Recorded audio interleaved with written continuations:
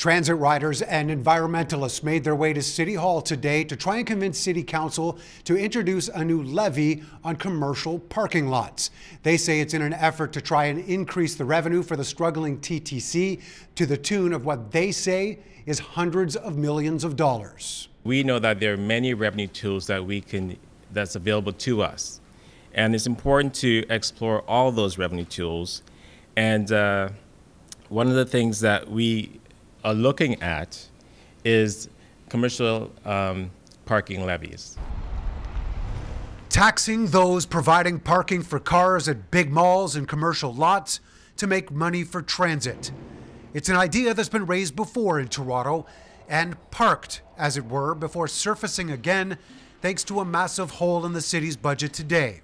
A commercial parking levy, in short, could be a really huge source of funding for a city that's struggling to keep up its transit system, a city that's struggling to fund its own climate plan, a city that's struggling to simply pay the bills. A report produced by consultants KPMG in 2016 suggested that a parking levy applied to paid spaces had the potential to generate revenues of $35 million to $535 million annually, depending on how they're implemented. The groups presenting at City Hall this morning say that close to $3 billion could have been raised over the last 5 years. Mayor John Tory has said the number is exaggerated. This is the position you find yourself in when you're the mayor, is that, and I guess I conduct myself as mayor, I hope in a way that acts responsibly and doesn't just say, sure, let's have a parking levy and it's going to raise now the number's up to $500 million. It was never anywhere close to that in estimates made by our own public service. Tory also points out that a number of questions and challenges have been raised about trying to bring a parking levy into effect. In a statement Monday, the mayor did say he would support another idea raised by the new TTC chair.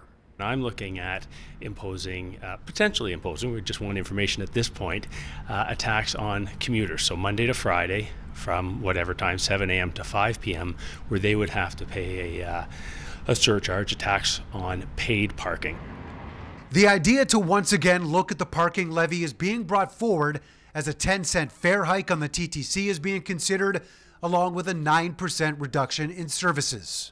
Those who are here at City Hall today point to other major North American cities like New York, Los Angeles, and Chicago, who all have their own parking levies.